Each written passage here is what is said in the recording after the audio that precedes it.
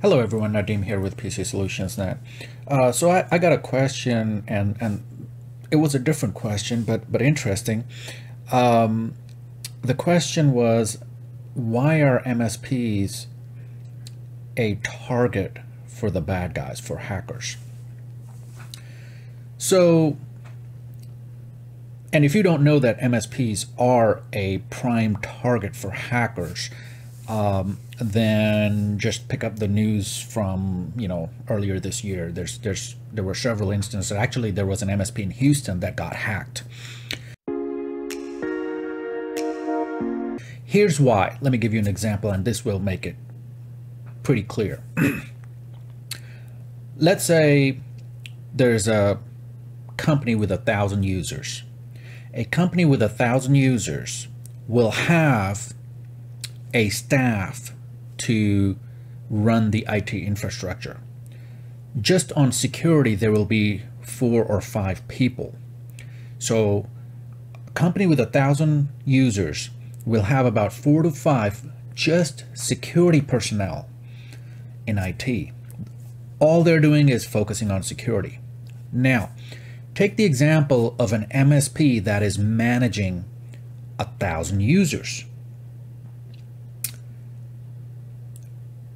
They'll be lucky if they have one dedicated security guy for those 1,000 users.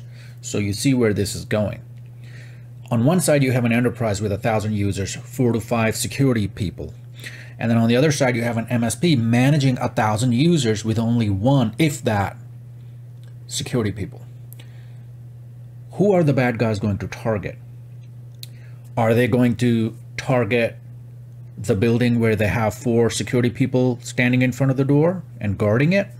Or are they going to target the building where all they have to do is pick the lock and walk in? That's why MSPs are a prime target.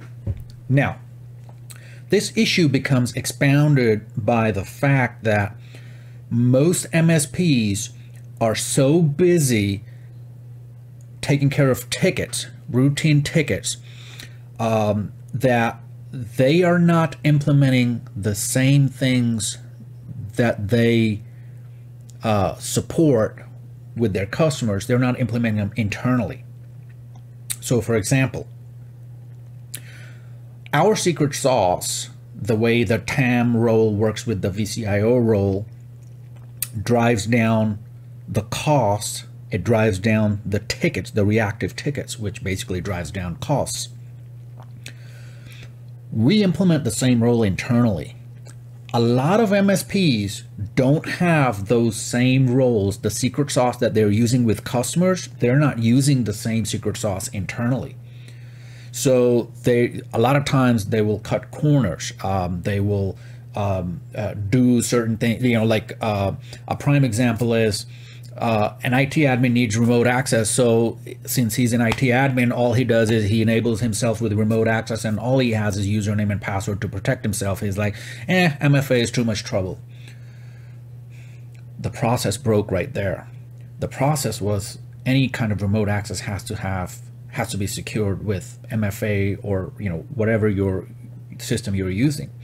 And in this case, the IT admin decided, I'm in a rush, I gotta get home, I want to work from home, so I'm just gonna set this machine up, allow myself access to it, and I'll log in, I'll get some work done. Well, the problem is now that IT admin left the entire company and the company's customers vulnerable.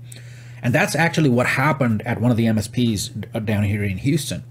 So MSPs should implement the same process that they implement at their customer sites.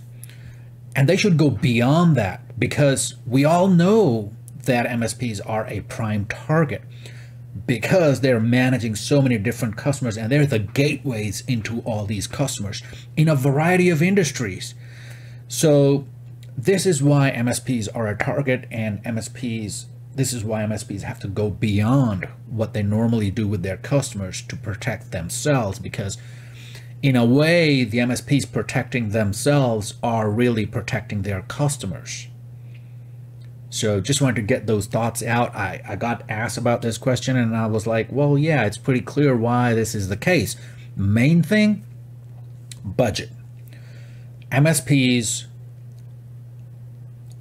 don't have the budget to have those dedicated resources that the 1,000-user enterprise has. Because the 1,000-user enterprise, when they want a budget for 4 security guys, they go to the board and ask for it, and usually they'll get it. An MSP will have to go to their customer and ask for it, and usually what would the customer do? They would try to cut the cost as much as they can. They're not going to be thinking like that board that's sitting in the enterprise and say, oh yes, security is important for our 1,000 users. They're going to be like, oh, I only have 20 users. I'm going to go with this other guy who's just lower cost, you know. So there's a difference. There's a, and it's a balancing act. So MSPs have to be really good at what they do to be able to get things done at the same level as that 1,000-user enterprise for all of their 1,000 users that they're supporting across all customers. And I'm just giving an example of 1,000 because it's a good round number. But hope that makes sense. And if you have any questions, feel free to reach out. I'll be happy to answer them.